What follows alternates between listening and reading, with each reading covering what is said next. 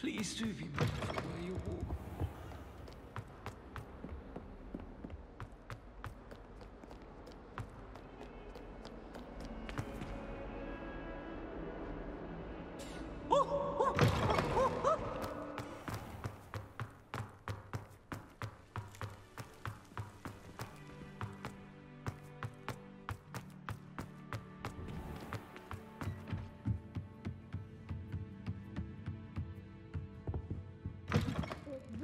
My heart to see your interest in herbology, dare I say, blossom.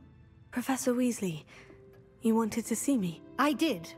We haven't had a chance to speak since I know you were quite close with Professor Fig. Hogwarts won't be the same without him. No, it won't. But I can assure you that he would want us to press on, and that he would rest easy knowing that the future of the wizarding world is in hands like yours. Thank you, Professor. You've had quite a year, both inside and outside of Hogwarts. I've heard all sorts of rumors.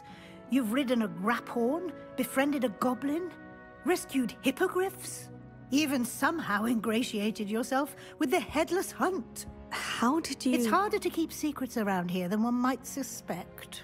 I'm just glad you found such a good friend in Miss Sweeting. It's nice to see her engaging more with her classmates. There have evidently been Snidget sightings in the area lately. If the centaurs are to be believed, 2 Hogwarts students are behind it. I'm certain I don't know what... No need to discuss it further. What I would like to discuss is your wizard's field guide.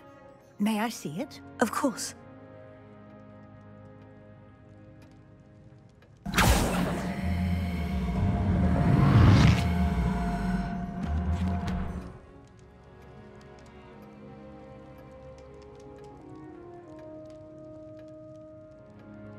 What do you think, Professor? I think you've been busy this year. It seems you've nothing left to do to complete your field guide. Most impressive! With your OWLs soon upon us, I am thrilled to see you so prepared. I will confess, I had a sense about you from that first moment you came bursting in, late, to the sorting ceremony. I am pleased to see that my instincts were correct. To think you've only been with us a year and you'll already be taking your OWLs, well, it's nothing short of astonishing. Thank you, Professor, for everything. You are most welcome. I look forward to seeing what you do during the rest of your time with us.